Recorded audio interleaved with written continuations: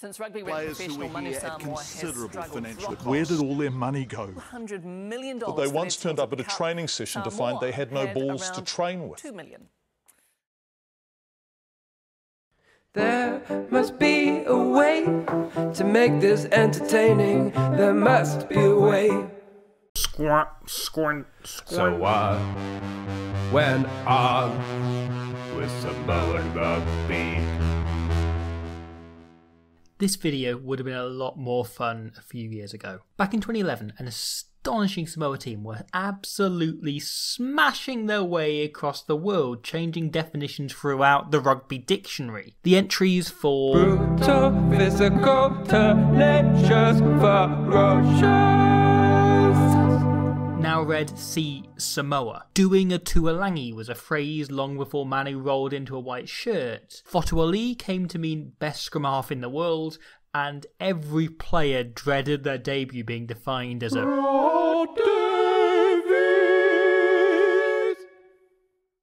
Samoa were a heavyweight team constantly punching above their weight. And then something happened. Samoa were the penultimate qualifier for 2019, a single braid away from missing out on the tournament altogether, and have not looked the same team at all in the 7 years since beating a Grand Slam champion Welsh team. So when on with Samoan Rugby. And what should we expect from them at this year's World Cup? Rugby was first introduced to Western Samoa, as it was then, by the Maurice brothers, who were not actually brothers, but French people. A group of missionaries. They decided that creating the Samoan rugby team hadn't incited enough sport-based violence, so they went on after that to found Celtic FC in a Glasgow previously solely ruled by Rangers. In the meantime, however, back in Samoa, the game really took off. And then Western Samoa played their first match in 1924. Left the morning more was against Fiji. Whole lot of squeezy. They played at 7 in the morning. What a funny sitch. Even funnier was the tree in the middle of the pitch. Qualified for the World Cup for the first time in 91. What a lot of fun. They beat Wales and Argentina. But Scotland in the quarters they couldn't overthrow. A Welsh fan said, just imagine if we were playing the whole of Samoa. In 1999 World Cup, Wales did play the whole of Samoa and they lost again. Between 2011 and 2012, they beat the Aussies and the Welsh and Scotland. Nearly got the lot, but they narrowly missed out on beating the Springboks. In 2011, almost got to heaven.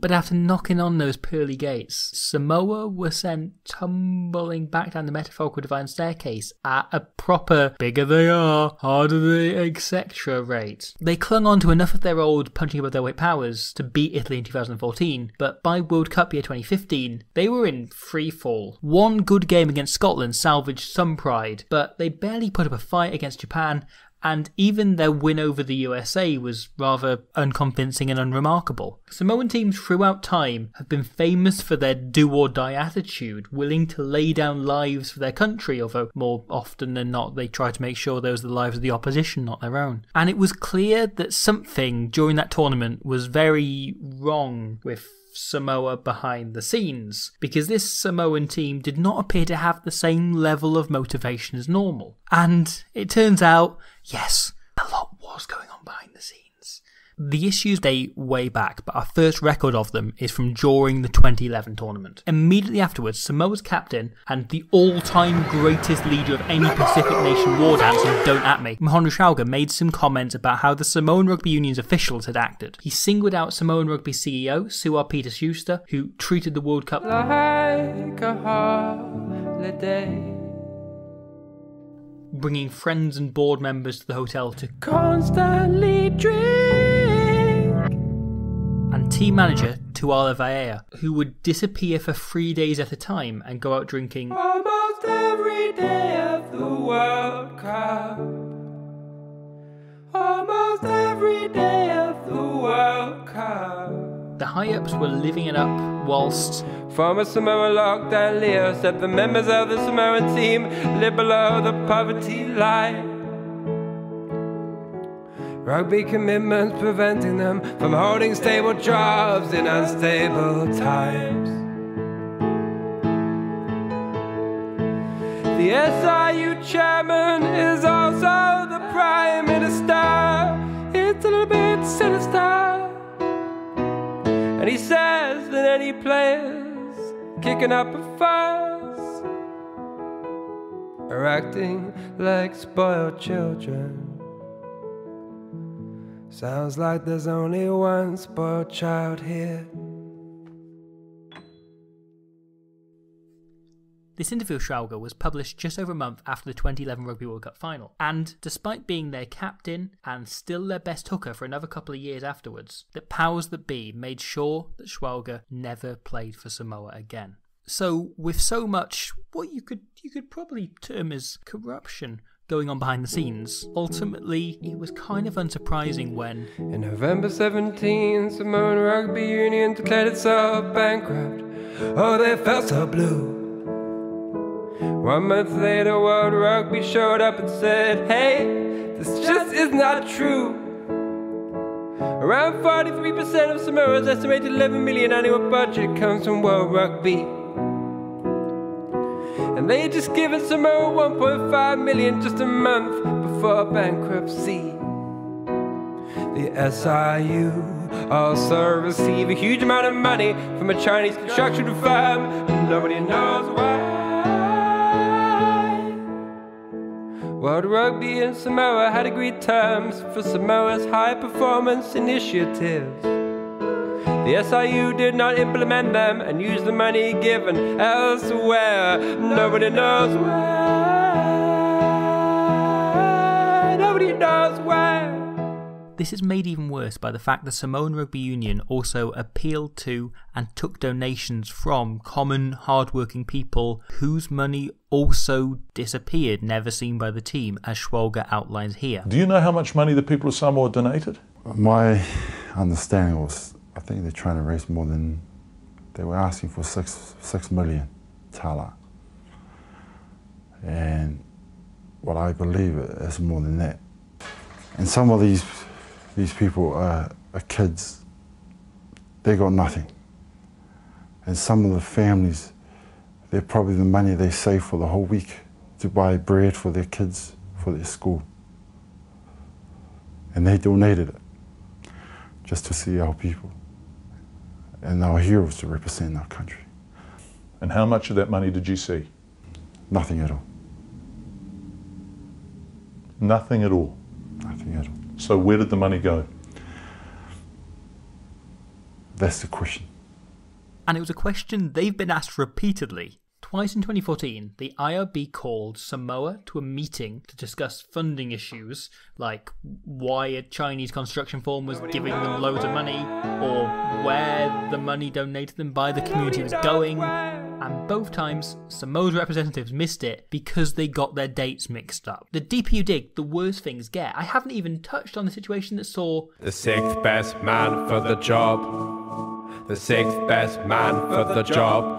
Appointed as Samoa's coach before being fired 3 times, allowing current coach Steve Jackson to take over a year to the day from the start of this year's World Cup. Things do, however, look slightly better under Jackson. In this year's Pacific Nations Cup, Samoa leant back on what they do best, working hard and hitting harder. But he's been given a very difficult job in a very short period of time to do it. Whereas Fiji's John McKee, or Japan's Jamie Joseph, could just use the PNC to fine-tune their teams, and Gary Gold in the USA used it to build depth and test some things. Jackson is building a team from scratch months before the World Cup.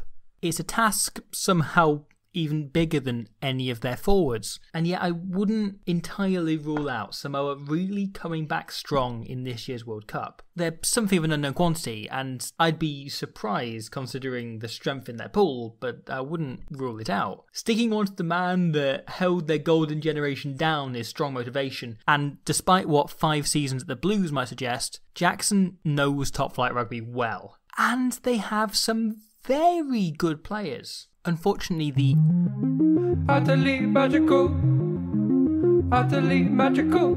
Tim Nanai Williams hasn't recovered from injury in time to make the squad, which is a real shame because he's really good. But Cardiff Blue centre Ray Lilo is what you might term a handful. Jack Lamb in the back row is extremely hardworking and very dynamic. And lock flanker captain man, Chris Viry, is pretty exceptional. When asked if he could pick any one non-English player from the Premiership to play for England, Eddie Jones chose Viry, calling him world class, and I think Bristol fans will know exactly why he said that. And for those of you who aren't Bristol fans, it's because he's really bloody good. I'd also keep an eye out, however, for new number 8, Aframosa, who made his debut in July and carries so hard. If he ran straight at the scoreboard, the individual letters in his country's name would shit themselves and rearrange to spell Hermosa's name in an effort to appease him. Because it's been a while since we last saw the Rugby Dictionary getting scared into changing its own definitions. There's a lot going on with Samoa behind the scenes, but I think I speak for all rugby fans when I say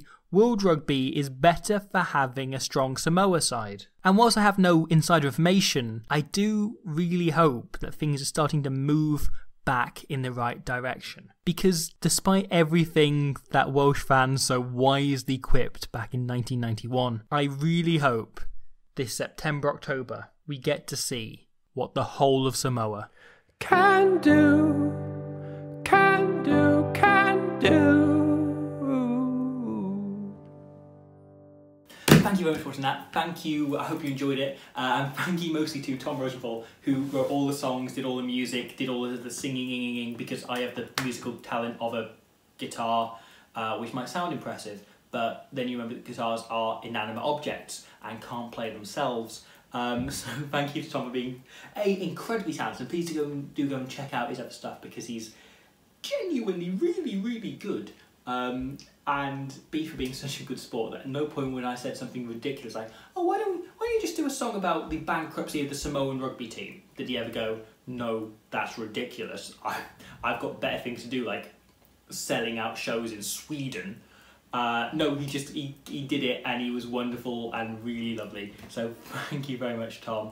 And thank you for watching. You may have noticed that was number 19 in an ongoing series on every team in the Rugby World Cup. Those of you who know the Rugby World Cup will know A, starts very soon, and B, there are only 20 teams in it, which means only one more to go, which will be on Japan. Now, speaking of Japan, some of you, the most observant percentile, might have noticed this big red bastard in front of me. This is a suitcase. It's because in I don't have my watch on, but a matter of hours' time, I will be taking the suitcase and heading to London, where I'll get on a flight to Poland. And then from Poland, that's my connecting flight, I'm heading to Japan for the World Cup. So the next time you see me, I'll be in Japan with this boy, which I've named Toby, so that a big Toby's going to the World Cup. And in the meantime though, if you do want something to do to fill these last 2 weeks, why not download the Find a Player app? It's a great way to connect with people who like the channel or like rugby, or just, you know, fancy a kickabout, fancy playing squash nearby. You can do that. You can head to the Find a Player app on Android and on the Apple and download it. And then in the meantime, I'll see you when I'll be in Japan. You might be in Japan. You most likely won't be, just on law of averages speaking. But thank you very much for watching. Thank you again, Tom Rosenthal. I'll see you in Japan.